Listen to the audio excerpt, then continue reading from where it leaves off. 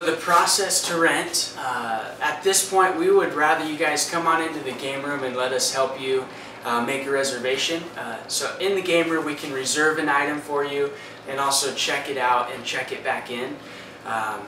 What you need to rent is a couple bucks cash for the rental rate. For example, a surfboard is $7 a day.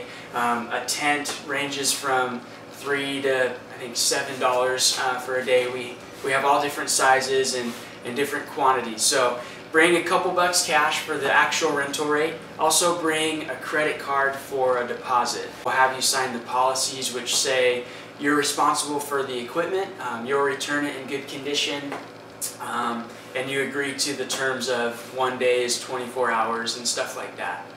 Again, we want to help you out in the game room, so we'll walk you through the whole thing, but remember, cash and a credit card, and we'll help you out with that.